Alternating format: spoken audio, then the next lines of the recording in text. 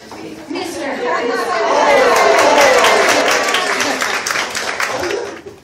Curtis, this is everybody.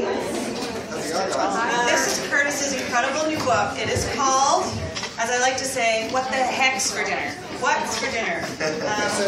When you go down to Louisiana and you have this barbecued shrimp, it's not barbecued at all, so I have no idea what they call it that, but they cook shrimp in butter with fresh herbs, lemon juice, cayenne pepper, a little bit of hot sauce, and it is delicious. Extraordinary. So garlic, Yeah. lemon juice, Worcestershire sauce, hot sauce, cayenne pepper, butter, and moose head lager. And then you need fresh herbs, so I've got some thyme, some rosemary, some parsley, and some, which ones are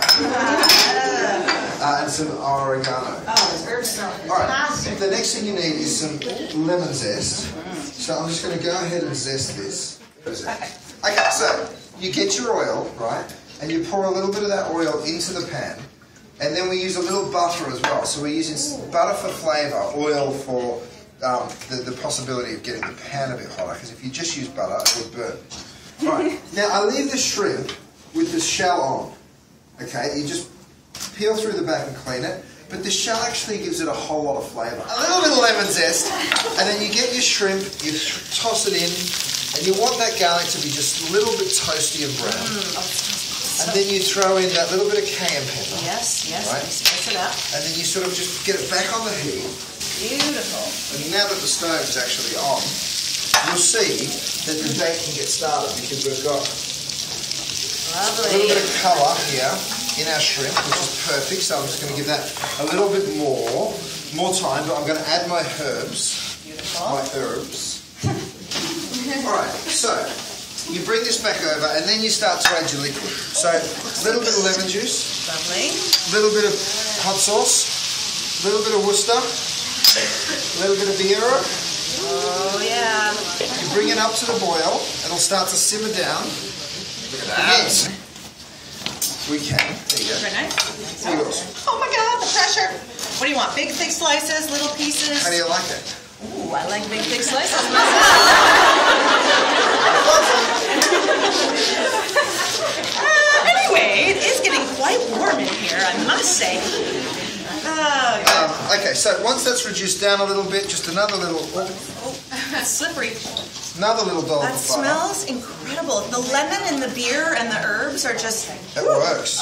Yeah. It works. And so this is New Orleans. It's spicy and it's tangy and it's shrimpy and... Yeah, I would serve this at my next date. Well, anyway, we'll leave that one where it is.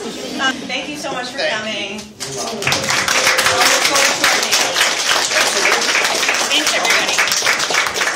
So we're hoping that this is going to be a regular thing, and as you can tell, our kitchen is stunning, so we think it's a place that people really want to come, and we're happy about that. Well, what you can expect is more great interviews and sessions with celebrity chefs or restaurant chefs, people who we think have something to share with our readers, and as well as with our fans, and also people who we like and we just want to meet. So we'll just get everybody in here that we like. Fantastic, thank you. You're welcome. My name's Carrie Marsh, and I'm the co-creator of Sweet Potato Chronicles. It's a website that's dedicated to all things food and family.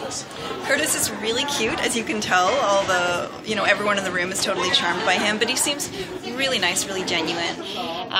He's very personable, and I think that they run it in a very relaxed setting, so that the people they bring in, the celebrity chefs they bring in to Chatelaine are fun, and then the people here watching and listening and taking notes are enjoying themselves too. It's a relaxed event. The recipes that they're passing around in there, they're great. The Korean beef tacos were amazing, and I'm looking forward to trying the shrimp that he made for us today. Thanks, everybody.